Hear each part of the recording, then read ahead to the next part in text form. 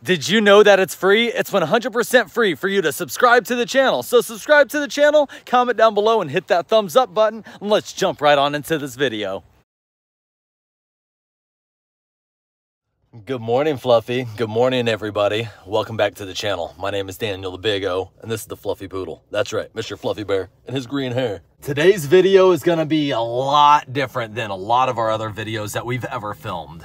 Today, I'm gonna explain to you what happened yesterday, why we're up this early in the morning, you know, way before 8 o'clock in the morning, dressed really nice and getting ready to, you know, possibly get accepted into something that's life-changing. With that being said, let's really jump right onto it and talk about what happened yesterday and why I look tired. I am really tired, I am exhausted, and yesterday I had a really long day. You see, Fluffy, yesterday I was over at my daughter's sporting event, and while I was sitting there enjoying her with my other daughter and the Fluffy Poodle, we were sitting there and smiling, enjoying the sporting event to its fullest. I looked over and my phone was just going crazy. I mean, I actually never seen my phone do this before. I mean, flashlights was going off, my screen was going on and off, and I just, something told me that I needed to grab my phone and really figure out what was going on. So I grabbed my phone and I looked at it. I looked right at my phone and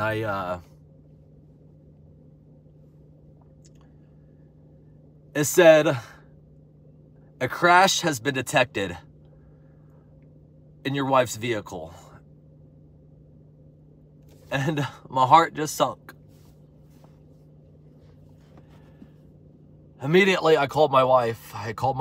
And she actually answered. She said, "I got in a really bad car accident. The ambulance is right in front of me. I gotta go. I'm alive and I'm okay. Here's my location." I proceeded to hang up the phone, looked right at my youngest daughter who was sitting in the bleachers with me, and I looked right at her in the nice, calm, collective voice, and I said, "Sweetheart, we have an emergency right now. I need you to listen very carefully. Follow me, and if I run, you run. You keep up no matter what." She says, "Everything okay?" I said, "Let's go now." I proceeded to stand up in a very fast movement. I told Fluffy with me. He stayed with me. His lace dragging on the floor all the way to the coach, my oldest daughter's coach, and I went to her and I said, "My wife was in an accident. I will contact you in the next couple minutes for further instructions on what to do with my daughter." I then run full speed down the gymnasium because I was on the opposite side of the exit door, running full speed, my dog following, Fluffy Poodle following, the leash dangling, flapping around right behind him, my daughter going as, you know, following along. We get in the vehicle and safely get all the way to the area that my wife was at. I get there and instead of being mad or upset or anything, I had the great Lord with me, and something told me just be calm, cool, and collective and do what you're trained to do, Daniel. Do what you're trained, and that's to be calm, address the situation, figure out what's going on, and organize what needs to be organized so everybody is doing their mission to the best of their ability. So that's exactly what I did. I first approached and I talked to the police officers, and they said, "Daniel, your wife is in the ambulance." They proceeded to tell me some other things, and they thought I was gonna go and go after the guy who hit my wife and in the vehicle accident, you know. But no.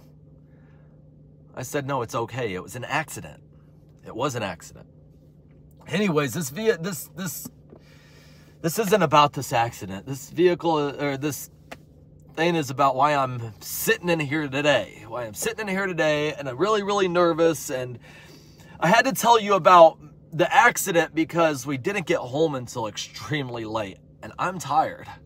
I'm really, really tired, and so tired that I don't know if I'm going to do good when I go inside here. You see, when I go inside this building that's right behind me here in a few minutes, when I go inside this building, I have to do an interview. The first interview that I have ever done since I have been out the military. And I have been out the military for more than 10 years. I have talked to a whole lot of companies and worked with a whole lot of people, but I never had to do a formal interview. Am I nervous? Absolutely. Am I scared? Oh, definitely. But what am I scared about? I am scared that I'm not going to get accepted. I'm nervous that I'm not going to say the right things. But realistically, if I don't get accepted, it's for a reason. God has a plan. And sometimes I just maybe need to not question it and just follow through with his wishes. It's very hard for not just myself, but all individuals. So when I go inside here, I'm going inside to be a candidate to the Chamber of Commerce, the Hardin County Chamber of Commerce 2024-2025 leadership class. If you haven't seen and guessed by now, for many years now, my style of videoing, my purpose in life has changed. I used to be a soldier and I'm not a soldier anymore. Then I was lost for a very long time, you know, figuring out my disabilities and how to be accepted and finding my right place in society. Over time, I learned that, you know, my right place in society and my purpose is my community. I really just need to take care of my community, and my community takes care of me. You see, I didn't understand for a very long time what taking care of your community meant. Does that mean being something political? Does that mean, you know, owning your own business? Does that mean volunteering? What does taking care of your community actually mean? And to each individual, it's different. It really is. It's different for each individual. And for me personally, I believe that taking care of my community is helping in any way, shape, and form that I can. And if that's literally, you know, for example, the other day, taking donuts to some, you know, first responders. If that's, you know, during the Christmas time that you've seen on a lot of our videos during Christmas Day, we sacrifice a little bit of Christmas Day and spend time with first responders, giving them some things that, you know, will brighten their day. If that's volunteering, you know, to speak to, you know, some young youth, or going and be a part of a parade that we're actually going to be doing here in a few days.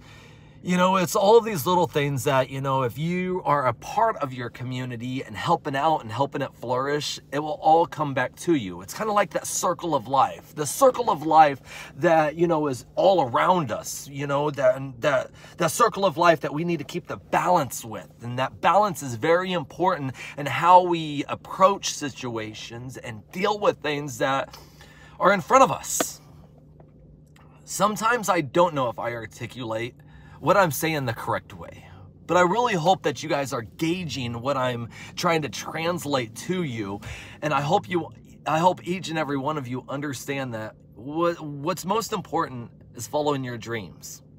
Following your dreams and finding happiness, and you will truly be happiness.